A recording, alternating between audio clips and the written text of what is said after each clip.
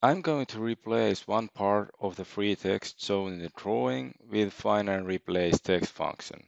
I will change the number 20 to number 10. I have several model drawings in my project, but I will make the change for 2 of them. The report of the changes is shown after the function is performed. As you can see, the changes are done in this drawing. For other drawings, if they are already open in AutoCAD, I have to use update drawing data function to get the updated text to the model drawings.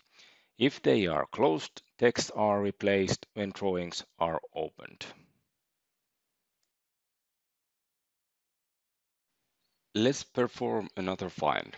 I have given some data to user var1 field for a couple of supplier devices.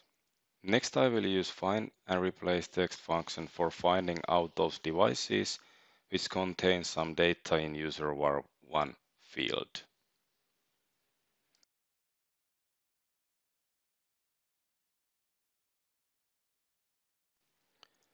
The report of the changes is shown after the function is performed.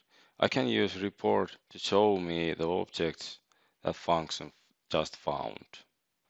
Find is performed for all the model drawings in the project, no matter are they closed or not.